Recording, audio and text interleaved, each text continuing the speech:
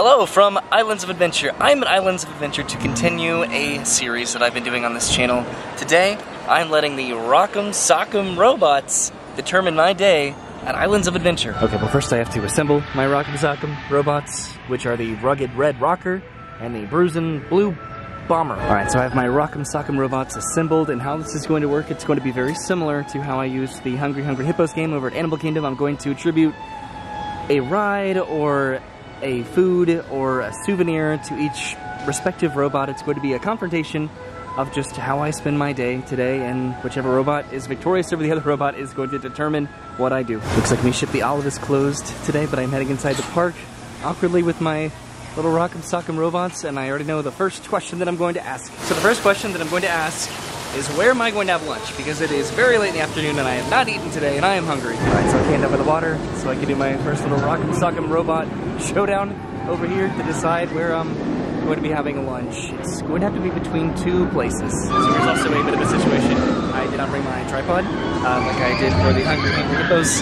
challenge that I did, so I'm going to have to try to find a way to prop my camera up and still actually do this. So this is going to have to work. I propped the camera up inside of like this rock. So I think that red is going to be, I think, Circus McGurkus, just because I haven't legitimately eaten there in a while, and then blue is going to be Comic Strip Cafe, because I don't even remember the last time that I've eaten over there. So this is going to be a little bit weird just doing this, not being supported by anything, but let's see what happens. Oh, okay, so blue won, so I'm going to the Comic Strip Cafe, hooray!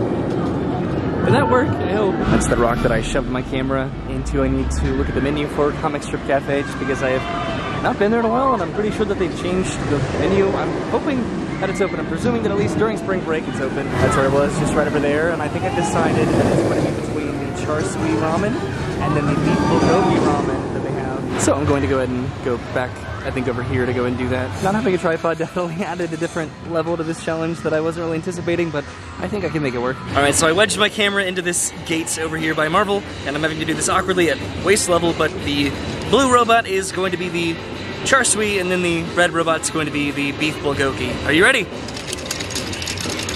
Oh! Wait, what happened? I'll have to watch the replay! So upon review, the red robot got it by that much, so I'm getting the beef bulgogi for lunch way over in the Comic Strip Cafe in Toon Lagoon. Alright, so I put in my mobile order for Comic Strip Cafe. This is actually very exciting because I've been wanting to eat here for a long time. Alright, so I made it to Toon Lagoon. I'm heading inside the Comic Strip Cafe. I'll probably be exploring this area a little bit more after I have some food. So I'm sitting away in the corner of the restaurant over here. This is the entrance to Deadly Delights Ripsaw Falls right there. And this is my beef bulgogi bowl, which is beef bulgogi ramen with tonkatsu broth, tare egg, bean sprouts, scallions, and cilantro served with an egg roll. There on the side I have a fortune cookie, and then I brought a Coke from home. There's actually a lot of seating in here, and it's a little bit past lunchtime right now, which is pretty understandable, but that was cool, just finally getting to eat inside here again. So now I'm heading to find another place to use this, and I already have an idea of what I want to do.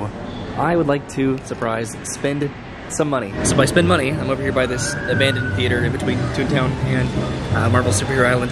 I brought this game play pass card that I consistently have forgotten bringing this to Universal, and I finally remembered it. So what I want to do is either use this to play a Carney game here in Toon Lagoon, or just to go inside a store and just buy some sort of a souvenir. So I think that red is going to be playing a carnival game, and then blue is going to be just buying a souvenir outright.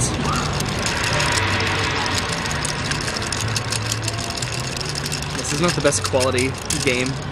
Oh, okay. Well, blue won.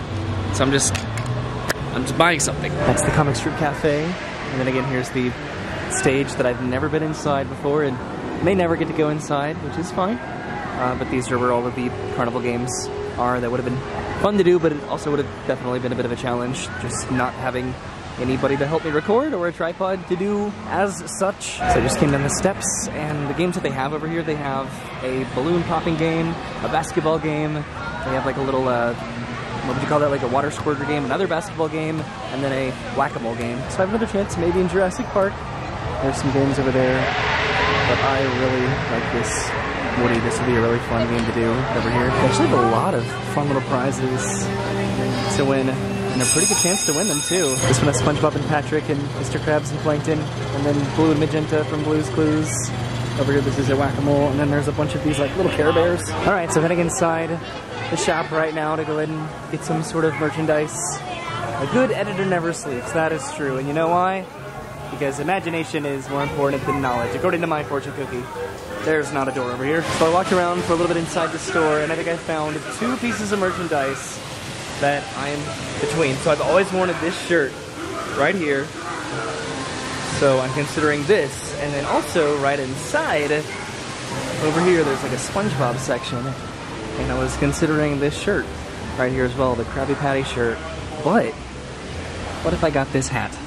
Alright, so I'm going to try to find a spot over here somewhere where I can use my little robots. So I literally have my camera right here on the fountain. So red is going to be the Krusty Krab hat, and then blue is going to be the green Universal Orlando Toon Lagoon shirt. Are you ready? Red one. I get to get the hat. Yay! It's actually been really interesting just to try to find a spot to put my camera. That's been just the most bizarre, fun part of today so far. But I'm heading back over here to get my my hats. I will come back for that shirt at some point. But how cool is this hat? I literally saw somebody else getting this hat, and I was like, I need that hat. I was looking at the shirt. I didn't realize it was a hat until I saw somebody buy it. So I have my Krusty Krab hat on, and I'm feeling super cool. I'm even wearing an Islands of Adventure shirt that I forgot about. And now it's time for my next, I guess, decision to be made by my Rock'em Sock'em robots, which is, should I ride a ride? Or if I do ride a ride, which I think I am definitely going to ride a ride, what kind of ride should it be? A regular ride, like a coaster, or a water ride? It's currently spring break season, so neither really is an incredible option. This looks like it's a pretty long wait right over here. I'm sure that all the water rides probably are. Alright, so I walked over by the Olive, which is currently under refurbishment. I'm going to walk over here and try to decide what I'm doing next. So I think that I am in between and trying to decide if I should ride a roller coaster or a water ride. So that'll be the first question that I ask, and then when I decide which one of those I'm going to be doing, then I'll try to narrow down to what specific ride I am going to be doing. It also might be raining somewhat soon, so that might impact whatever ride that I end up doing as well. So we'll definitely see, but I'm heading somewhere down over here to try to decide. Okay, so the red robot is going to be, I guess, a roller coaster, and then the blue robot is going to be a water ride. So am I going to ride a roller coaster or a water ride?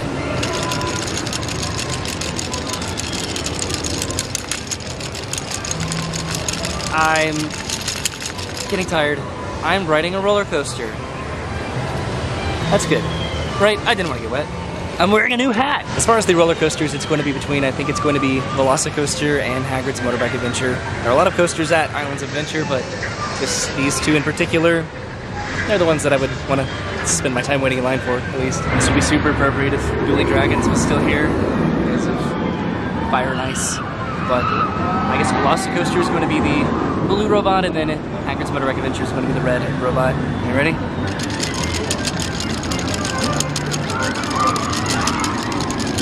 This makes my hands really tired. I'm riding Velocicoaster. That's convenient because it's right here.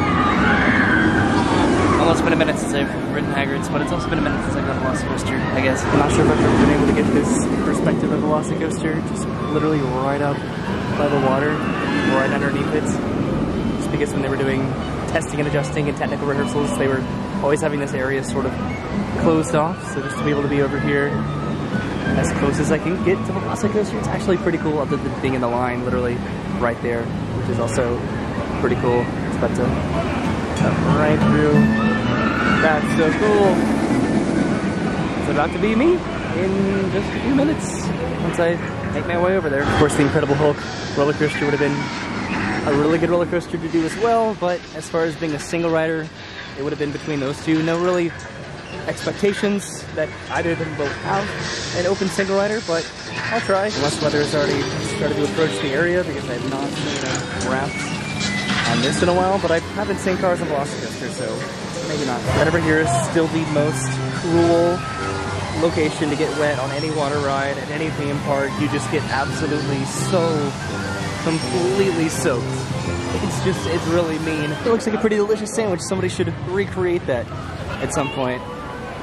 But I'm on my way over to Jurassic Park. See, this could have been refreshing over here, but this might have had a pretty monumental wait right now, just again being spring break and also pretty hot. It was very cold last week, and all of a sudden it's hot again. Over by Skull Island Reign of Kong, which I don't know what the wait time is for this, but I'm bypassing it for now. I haven't ridden this in a little while. I remember when this opened and I waited in the extended queue like all the way back there. That was quite a memory. There's no guarantee that the single rider will even be open for Velocicoaster, but I'll find out. I'll try to decide if I should just wait for it to open if it's not open, or just get into the regular line depending on the wait. So pretty much all the rides have actually been in between about 15 to 30 minutes today, which has actually been very reasonable and pretty cool. So let's see what wait time is for Velocicoaster. I've not checked the app. These are the little carnival prizes over here in Jurassic Park that I was thinking about doing maybe earlier, but we'll see. I think I definitely prefer the ones over in Toon Lagoon as far as the prizes. The crowd's getting a little bit thicker over here by Velocicoaster, which is posting a 75-minute wait. So Velocicoaster is a 75-minute wait. It looks like the single rider line is open. Oh man, decisions. Alright, so I decided to go and get into the single rider line just to see how long it takes. It's backed up all the way here for the regular queue, and this is where the single rider line ends. Express Pass was recently added to this, which is why it's probably a little bit longer than it normally would be. Okay, so I just got off of Velocicoaster. It ended up being only about a 30-minute wait for me in single rider, which compared to a 75-minute wait is not that bad. Okay, I'm heading into Potter. Now that I've done Velocicoaster, let's see if we can get some sort of a snack or something. It's pretty funny because that was probably a very quick transition, just me walking into the Velocicoaster line and then suddenly being back outside again. But yeah, I waited about 30 minutes for it, and it was a lot of fun. I got the very back row. It's only a 10-minute wait for Harry Potter the Forbidden Journey right now, which is pretty wild because it is spring break. And the crowds certainly feel like it, but there's not really a wait time for it. So I'm turning back around to get a treat, some sort of a snack, I think from Honeydukes. Right now Hagrid's is a 60-minute wait, which is, yeah, that's also pretty tempting. So what I think I'm going to do in Honeydukes is I will ask my my little Rock'em Sock'em robots, should I get like a sweet snack, like an actual made snack, or like a packaged candy snack, which I have absolutely no idea where to do this somewhat privately, so I'm heading back here, I think, to try to find a spot to prop up my camera. It's a little bit more quiet over here behind Honeydukes. Alright, I'm confident that a team member is about to walk by and I'm going to be embarrassed to oblivion, but the red robot is going to be like cupcake or brownie or fudge, and then blue is going to be like a candy. Alright, I'm getting a candy, like a packaged treat. I just perched my camera right here on this window ledge, and it worked out pretty well. So now I need to try to like condense the candies that I might want in there, and then try to decide which one to get. Okay, so I'm pretty torn in terms of what I would like to get. What I'm thinking about is either Jelly Slugs or Birdie Bot's every flavored beans, but I've had both of these before. So should I do sweets that I've not had before, like Fudge Flies or Peppermint Toads? Okay, I've decided what I'm going to do, and I need a pen out of Hogsmeade to do that. Never mind, I'm going to go all the way over here, because I could just put my camera right here on the little ledge. I can actually put my robots on a flat surface now, so this is going to be a multi-part, I guess, round of this. So I'm going to decide if I should have a chocolate or a fruit candy, and then I'll decide from there. So the red robot is going to be a fruity candy, then the blue is going to be a chocolate candy.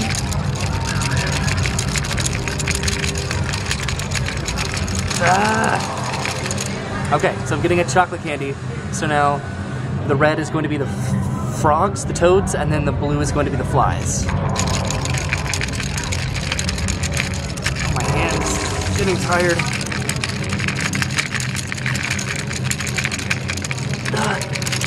Come on, somebody win.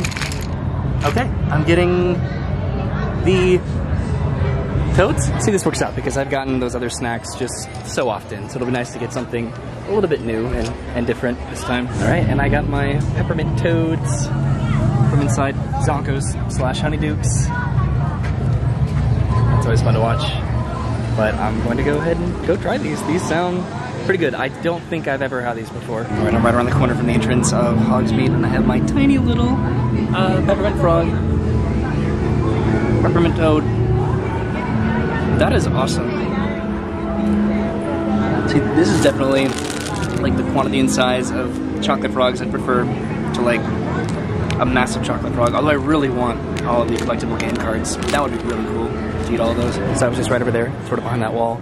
These are somewhat a little bit disappointing, actually, because they're not like chocolate-coated peppermint candies.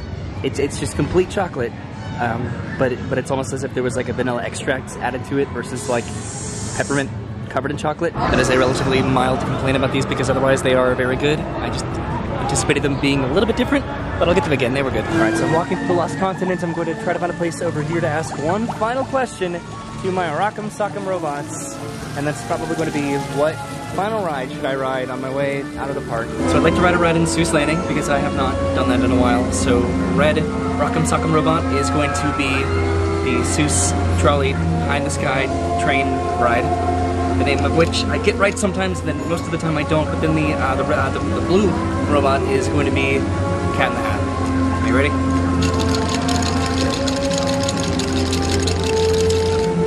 Okay, I am riding the Seuss trolley high in the sky train ride. Yeah, that's cool. I haven't done that in a while. So you have to think about it because when you attribute like a certain, you know what I mean? I just reported that way over there in the corner on that ledge. This is the Mystic Fountain here in the Lost Continents, over by the abandoned Sinbad Performance Stadium Theater. This area needs a lot of love. Overall, I was actually really impressed and happy about the crowds today. For a busy spring break season, it's not bad today. A while ago, Brenda mentioned that she really wanted to come back to Mythos because it's been a while since we've been over here and had dinner. And we definitely need to make that happen. It's been a long time since we've eaten at Mythos, and it's such a good restaurant. There's the high in the sky Seuss trolley train ride. I think I got the name right. And I hope it's not a lengthy wait at the moment. There's Dr. Seuss up there, and it looks like they are running both sides of the ride right now because it's only posting a 10-minute wait. So it really doesn't look like there's much of any line at all, which is pretty pleasant because this line can get very long, contingent on express. Look at this extended queue. This is absolutely going to be a walk-on right now. There's currently nobody up there. I don't remember the last time that I've done this with, like, pretty much nobody. I mean, there's people, like, walking through the queue, but in terms of just walking straight to the ride, oh my god, it's dark. It's the queue that I was just in, right there. And here I am, running this for the first time in a while. This is closed right now. I think it's only open for a month, probably. This is Circus. I hope you can hear me right now because the mic is on the front of this camera. It's sort of challenging to listen to myself think because this narration is ridiculous. There's like almost nobody in the streets right now, which is pretty cool. This is wild. It's like not busy at all today. I don't get that. There's the Incredible Hulk roller coaster. Way over there. The sun is starting to set. I should be able to make it over the park by the time the sun sets.